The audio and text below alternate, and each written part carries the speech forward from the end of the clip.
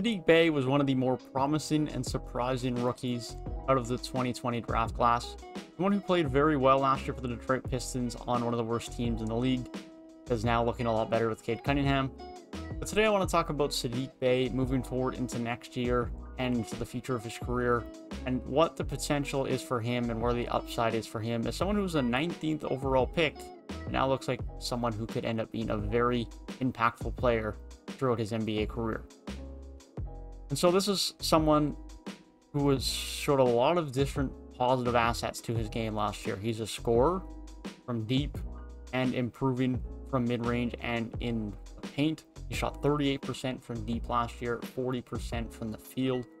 Efficiency, of course, for a rookie is always going to be something that just continually needs to be improved on, but the fact that his three-point shooting is already extremely good, making about 2.5 threes per game, is something that is very promising, something to look forward to. He was also a fairly good rebounder. At 6'7" at the small forward spot, he's not small, but he's not extremely long, but he averaged about 4.5 rebounds per game.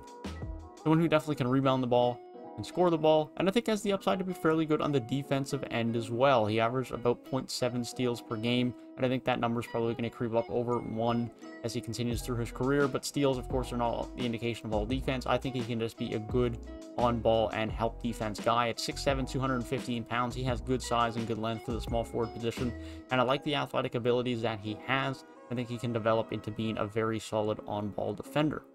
I think the offensive capabilities definitely have a large ceiling. I think they have a much higher ceiling than where he is currently at, and I think he has a lot of room to improve and grow and become a really good player in this league. Saddiq Bey is already a very good three-point shooter in his rookie year at 38% on someone who had to carry a nice chunk of offensive load as a rookie. This guy should put about 10 field goal attempts per game, and that number was much higher towards the back end of the year. Because outside of Jeremy Grant, this team didn't really have that many guys that could create their own shot and create offense for them. And so Saddiq Bey was that guy outside of Jeremy Grant. And he did fairly well at it. The fact that he was 40% from the field, 38% from deep. Sure, if this was year 6 Saddiq Bey, you don't love 40% from the field. But for a rookie who got thrown into a big role, who has to put up a lot of shots, that's pretty darn good, especially from three-point range. And so his three-point shooting is only going to improve and continue to get better off a catch and shoot. And hopefully he can continue to prove off of the dribble at creating his own shot. And then from there, it's just going to be finishing at the rim and developing a bit more of a mid-range game. Something that I think he can definitely do with time. If this is rookie Saddiq Bey, sure, he is 22. He is older for someone who came in as a rookie, but I think he still has upside. Can someone that can comfortably average 15 plus a night, be a very good three-point shooter, and can really be one of the elite 3-and-D guys in the league, or even develop his offensive game to a point where he's a bit more than just a 3-and-D.